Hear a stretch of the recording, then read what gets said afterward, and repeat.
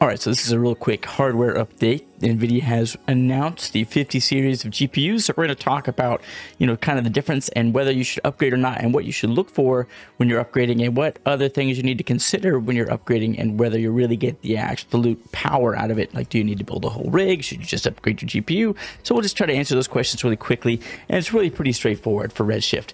Okay, so the 5090 looks amazing. I love the way it looks. Very clean. Okay, so it's coming out January 30th. All right, so you can either try to get it like on launch on a website or something, but your best bet, if you're in a smaller town or whatever, kind of like me, maybe at Best Buy or something like that. You can always try B&H, Newegg, the actual Nvidia site, but on launch day, a lot of times you're going to be racing against bots for people doing render farms that are mining for Bitcoins and crap like that, that kind of ruin it for people like us that actually just want to use the power. Okay, so here's the big things you need to know.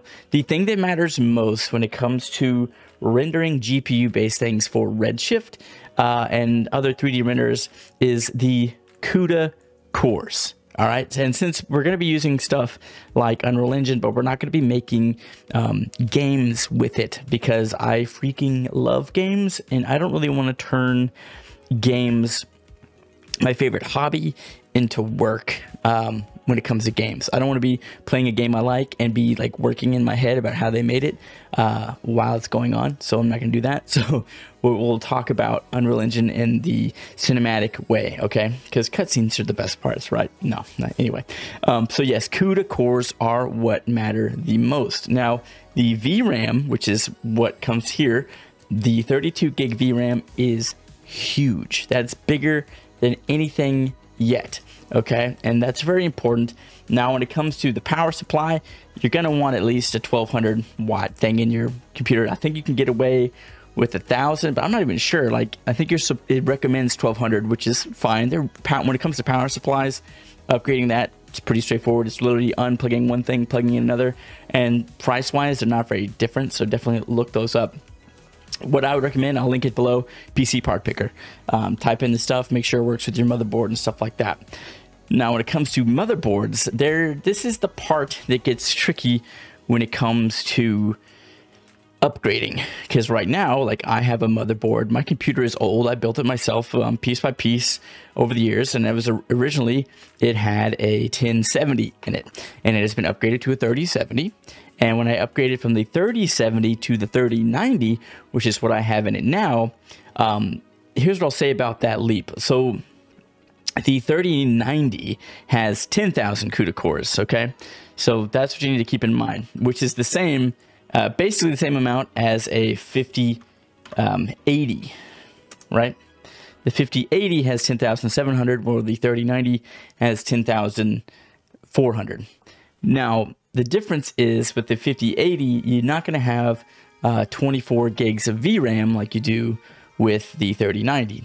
So before I talk about motherboards and stuff, the main thing you need to keep in mind is basically the rough rule if you're looking to upgrade is you want to take the last two numbers of your graphics card that you have, whether it's a 60, a 70, an 80, or 90, and you want to get the next tier of that or up. You don't really want to go backwards.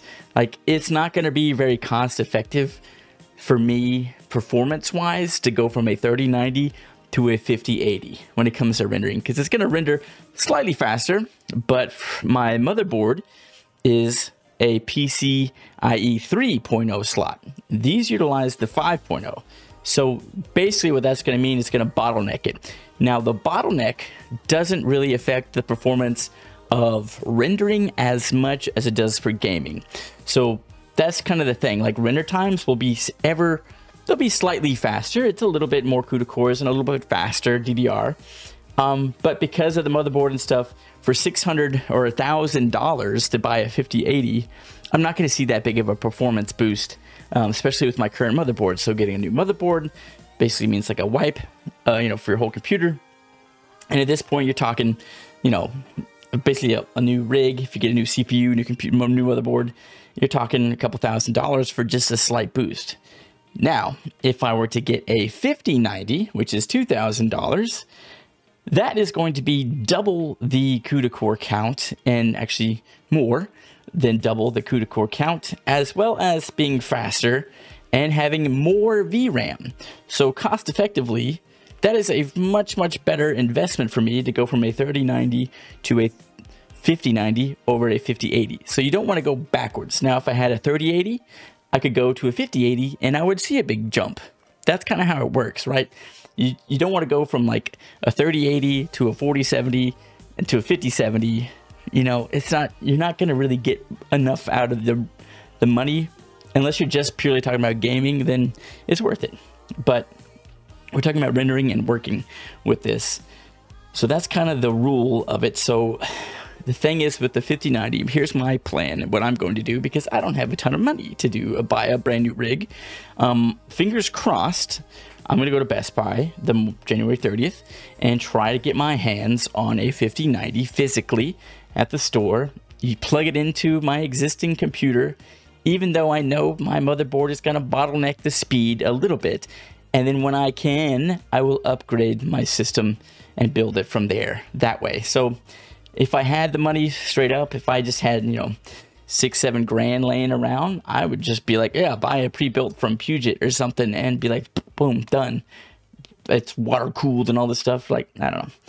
You don't have to do all that. And the other thing a lot of people do, I think that this may be, you know, take with a grain of salt. This is my personal opinion. This you don't have to take an idea from.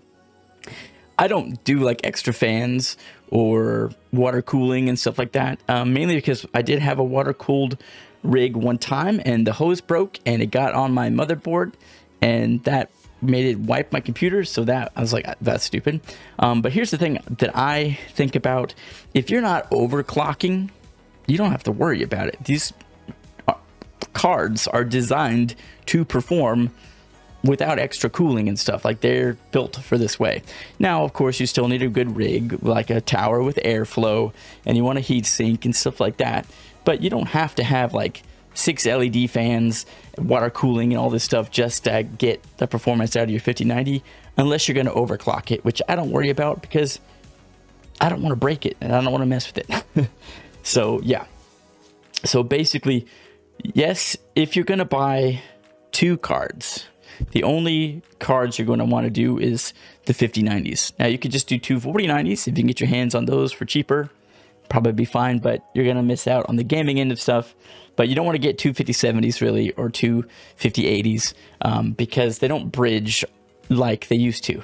The 3090 was the last one, was the first series that was like, that's the one that bridged. Before that, anything less than that didn't bridge. They used to all be able to stack, and then they stopped doing it. So if you buy 2 cards, yes, Redshift will utilize that. But I'm not sure about Unreal Engine, and I know gaming and stuff won't. But you will be able to, you know, separate things out. So if you want to render out on one card and do something else with the other card, you can if you want to do that. But, you know, whatever. We're talking about kind of basic builds here when it comes to just simply upgrading should you buy a new graphics card. Basically, what I'm going to say to sum it all up is, if you have anything in the 30 series, I would seriously consider getting the 50 series version of whatever you have. I would not go down with the last 2 digits. I would go up or maintain. And that's going to be your most bang for your buck. And you're going to see the performance, and eventually you will probably need to upgrade your motherboard. It depends. If you have a PCIe 4 slot, you'll probably be okay and it won't really bother you that much. But if you're like me and you have an older motherboard that's a PCIe 3, you will bottleneck it a little bit there. Mainly, more noticeably on the gaming end of things. But I want to path trace Cyberpunk 2077, let's be real. Okay, and GTA 6 is coming out, so that's really what's important. But yes, so yeah, we'll do that. But yeah, that's really the things you need to look forward to. Bang for your buck. Obviously, if if money's no issue, get 5090s, get 2 5090s, build a rig, get a custom rig. That's going to be, get a pre-built. It's going to be the easiest way to get your hands on one, most likely. But obviously, that's a clean slate wipe, that kind of thing. You have to reinstall all your stuff and your cards and all that jazz, but up to you. But yeah, that's the things you need to look for: CUDA cores, power supply, and motherboard speed. Okay, those are the things that are going to really affect it. And that's it. I would say basic rule of thumb, again, last 2 digits go up in those digits or stay the same, and go up in the other 2 digits. Don't go down in those. Okay. Yeah. So yeah, but we'll definitely look when they release like benchmarks and stuff. We'll look at those and everything. But I just wanted to kind of let that go out there because it's a little confusing. But yeah, January 30th, those are coming out, and people want to know what they should get. And that's kind of the loose rule. But if you're not too serious about rendering and you just want good gaming, get the 5070. It's gonna be great. The 5070 is supposed to be gaming performance as good as the 4090. So yeah, it's awesome. It's only $600. So yeah.